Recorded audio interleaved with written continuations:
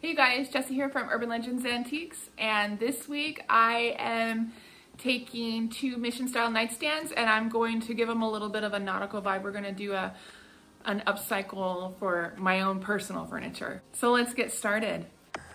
I had these nightstands in our foster kids room for a little bit and I just decided I wanted to redo them.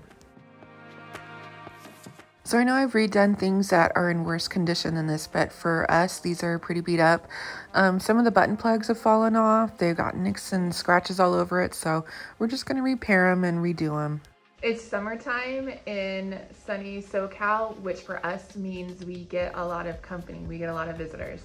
We are about an hour to an hour and a half away from beaches, mountains, deserts, forest even, and all of the theme parks. So we have a lot of visitors in the summertime. So we just put a little bit of glue on the bottom of the button plug and then push it into the hole where the screw is on the nightstand. These are the button plugs that I had been talking about in my video, What's in My Booth Bag. You'd be surprised how many times you end up using them on older pieces of furniture, like these mission style nightstands. This nightstand had a really bad case of the wibble wobbles, and on further inspection we found that a bunch of the screws were loose on it. So we just went around with our screwdriver and we were tightening all of the screws back down just to steady it up a little bit more. And now when we give the table a little shake, it's all holding together really well. This is our storeroom and it is a hot mess. We need to get it turned back into a guest room. Chuck's tapping all of the button plugs into place with a hammer now that the glue's had a chance to dry a little bit. In addition to glue, this nightstand needs a little extra TLC. It was starting to split apart right there, so we had to put a clamp on it to hold it in place. A quick tour of our hot mess storeroom. This is my shipping area. I keep all my boxes here for shipping. This is part of our storage area where we keep stock that we do not put into the shop just yet.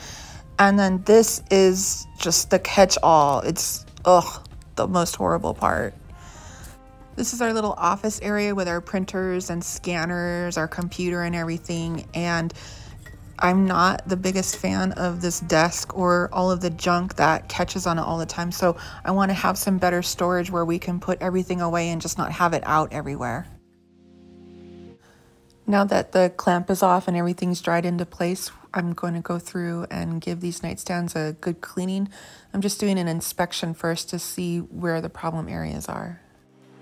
I'm just giving a little scrub to the nightstands. These were in my foster kids room, so there's some like gunk and grime that I missed just from doing a quick wipe over.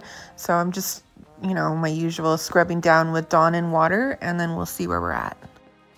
Now a quick rinse with a damp towel. The towel doesn't look that bad, so I'm not going to do a second rinse.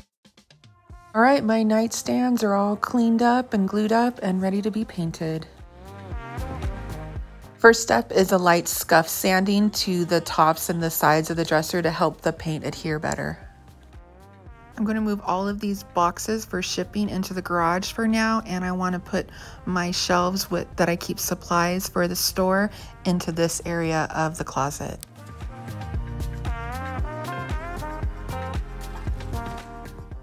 I think this nightstand had got water spilled on it because it was a lot rougher and the veneer was lifting a little bit more than on the other one.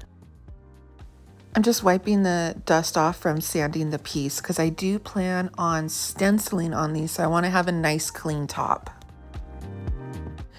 I've chosen Powdered Snow by Chalky Chicks. It's a really bright white to redo these nightstands in.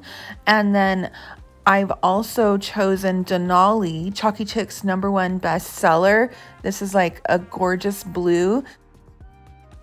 For the stencil, I've chosen a Jamie Ray vintage stencil. This is her grain sack stripe stencil.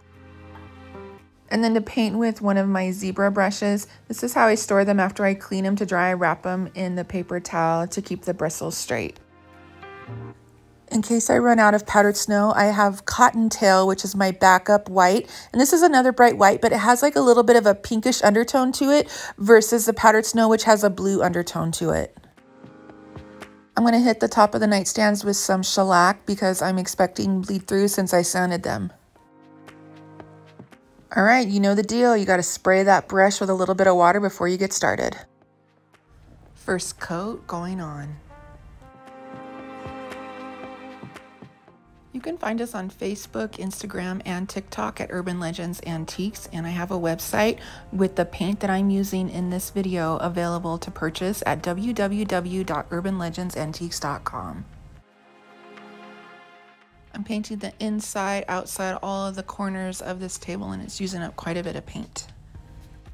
Moving on to the second table, I'm using a different brush to see if I can get better coverage. We need to utilize the space in this closet better, so my plan is to put a bookcase on top of this chest, so I need to get the kids' toys out of here first. Now that that's done, I'm going to take this bookcase and put it on top of the chest. I got myself into quite a few pickles trying to rearrange everything in the room and get it cleaned up and ready for our company. I had to climb over this big old huge pile of books and the shipping stuff in the hallway to get to my bleach wipes to clean my bookcase. Pickle. Climbing over all the books and the boxes that were in the hallway was not fun, but I was able to get everything back into the bookcase, and this part of the room is done. Check. Now that that's done, I went back into the garage to see how my tables were drying. I need to do a little bit of touch up. I did run out of powdered snow, which I had suspected, so I'm using Cottontail for my second coat. Once I get this second coat on, I'm going to let it dry and head back into the guest room to do some more work in there.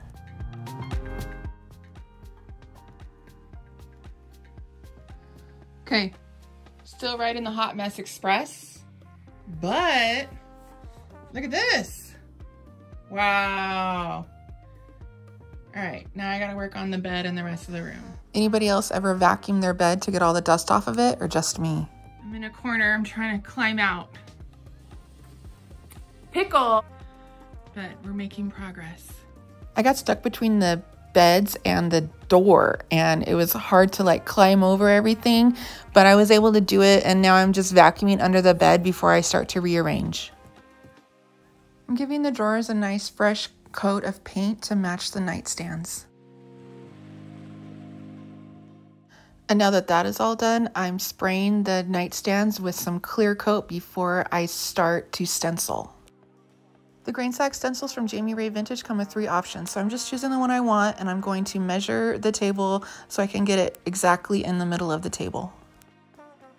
I'm using a stenciling brush and just a little bit of Denali blue that's on the top of the lid of the paint, and I'm just offloading it a little bit, and I'm going to wipe it on a paper towel before I start to stencil.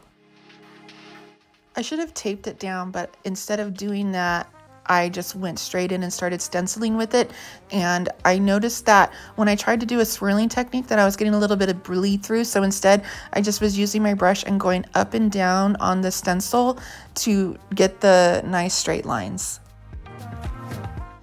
To avoid bleed through, remember you need to have a very, very dry brush, so I was just using a little bit of paint on the lid of the can and then wiping it off onto a paper towel.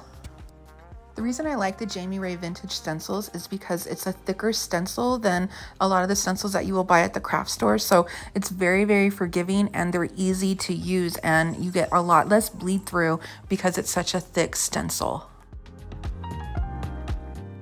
I'm going right back over onto the stencil. The paint is a very thin layer, so it dries really, really quickly, and then I can continue to stencil. Again, I should have taped it down, but I didn't.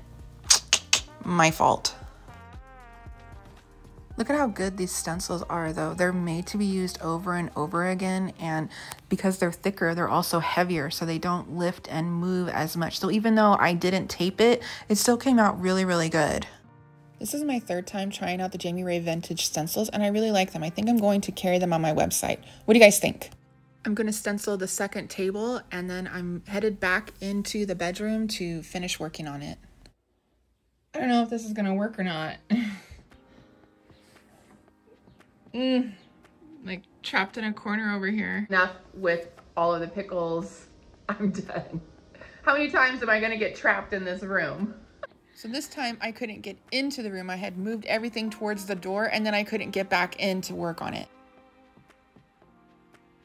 My nightstands are looking really, really good. I chose this stencil because the blue and white combo with the pinstripes reminded me of the classic deck shoes, the blue and white Vans deck shoes. So I'm just sanding them down now because I want to have more of a weathered, distressed look to them.